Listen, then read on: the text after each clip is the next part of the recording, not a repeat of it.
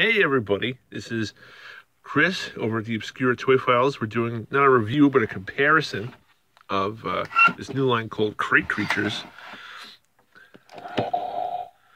I'm not actually going to be opening the package because he's $40, which is not a bad price for a toy. It does stuff in the packaging, like you get this cool plastic crowbar, you get these plastic chains, you use the crowbar to unlock the lock on top, which is really neat. And then you put the other end of the crowbar in here, or right in there rather, as you can see, and that makes it pop up, which is really cool. There you go, now it's a better focus. Okay. Yeah, you put it right in here, and then it pops it up, and then I think it's spring-loaded, and then he kind of shoots out. But I don't really feel like paying $40 for him. He's, like I said, what this company, MGA, did, they did something really neat. I mean, like, seriously, I'll push the Boglins out of the way for a minute. I mean, you have this amazing packaging, and like it really shows you all the stuff it does. And they really kind of did the whole thing like this end up. Danger, use crowbar to open, lock, and crate. Show you how to do it. If creature escapes, run. They really kind of made it seem like it was a very immersive experience. Like you buy this toy. It's not even a toy. This is a little creature. And he's trapped in this box. And you might want to let him out. Like, do not pull tongue, but I'm going to do it because, you know, who wouldn't do that? It's like, I'm just going to put your tongue back in there and leave it alone. Or I'll just take it out and do it again. But it makes lots of sounds and noises, and his eyes light up and it vibrates and stuff.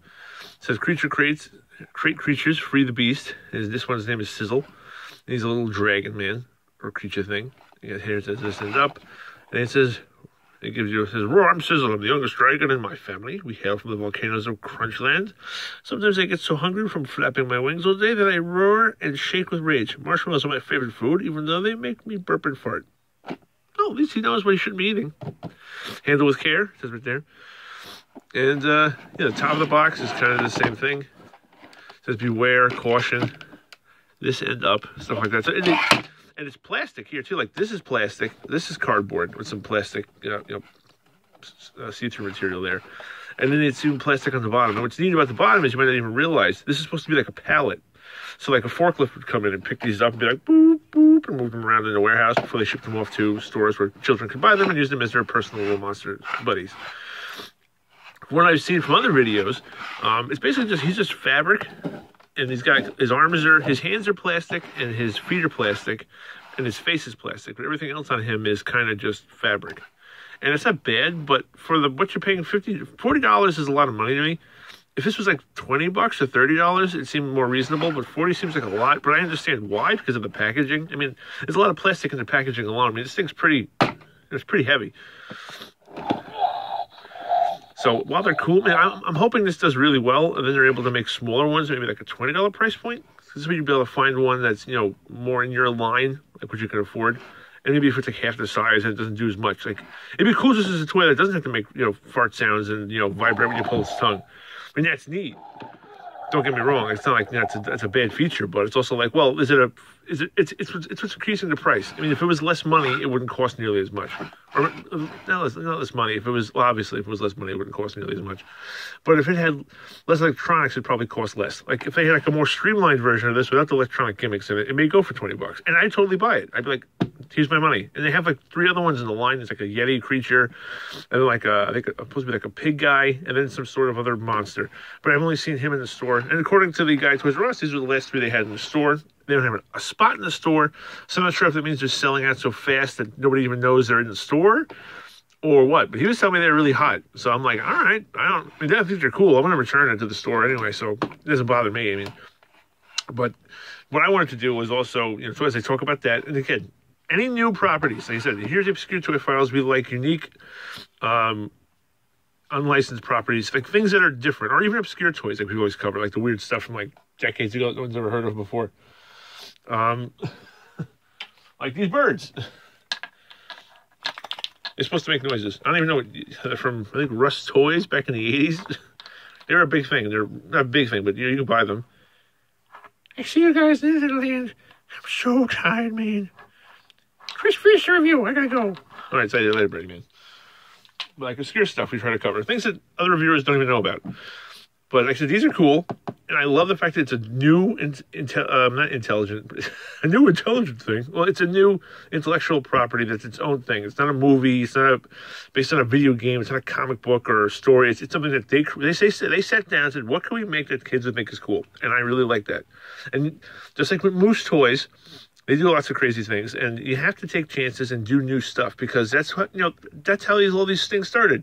Star Wars and Transformers and G.I. Joe and My Little Pony and Barbie and Hot Wheels, all those things started with an idea and someone took a chance and it ended up being a good thing. It's just, that's what the industry needs to do more now. They just don't do it as much. I understand why. It's a lot to throw money on. It's a big gamble, but if you sit down and make stuff that's fun and hire people that know how to make fun toys, you'll do fine.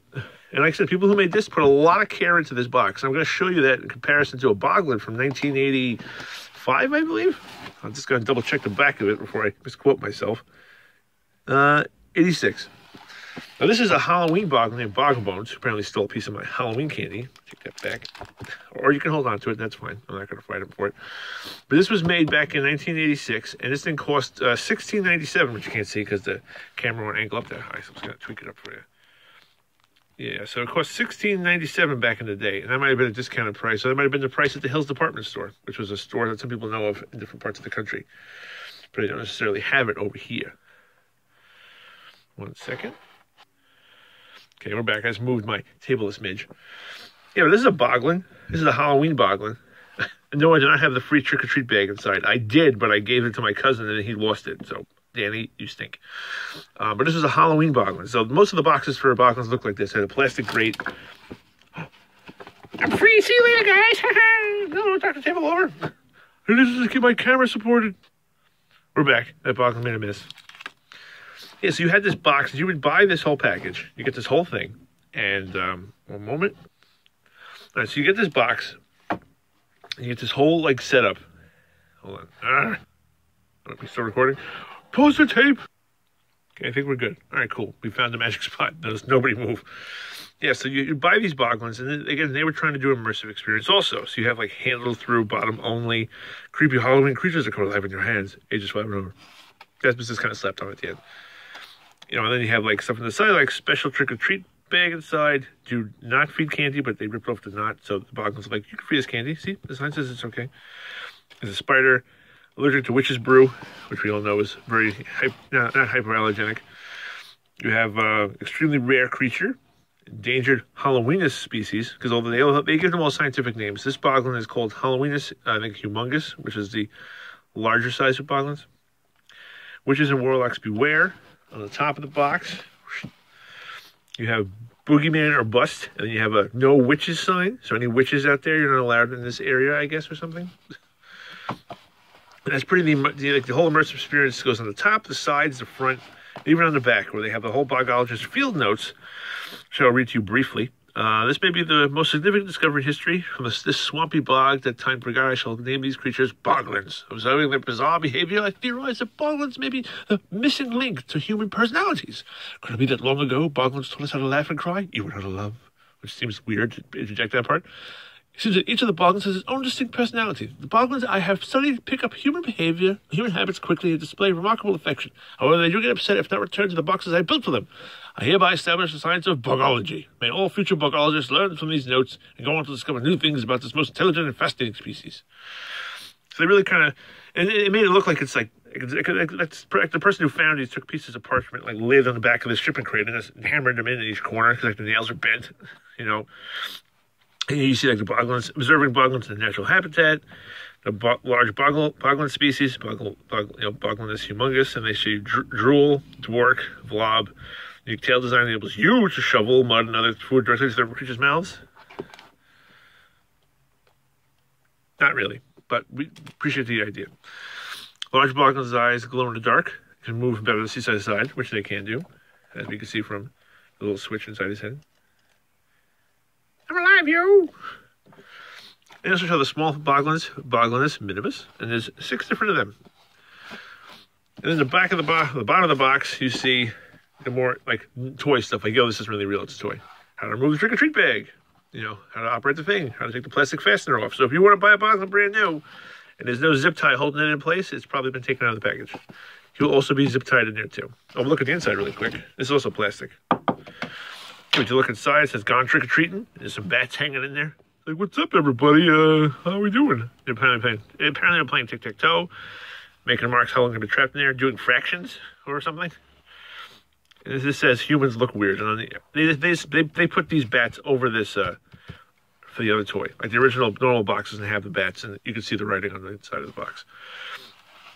But yeah, so definitely I give Crate Creatures like a huge, nod of approval and, applause and all that for what they did. And I really hope they make more stuff, because anything that's immersive and fun to play and involves a little imagination as well as electronics and stuff is always fun. Give Boglins back his candy.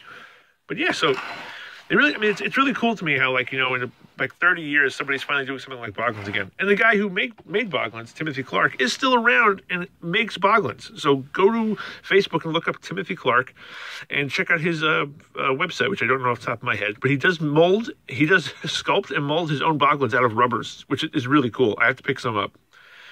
And that's pretty much all the tape we got left. So we're going to go end this really quick before I run out of digital space on my blasted cell phone. This is Obscure Toy Files. This is Chris Boglins. Go check out Crate Creatures at cratecreatures.com, and maybe they'll make more.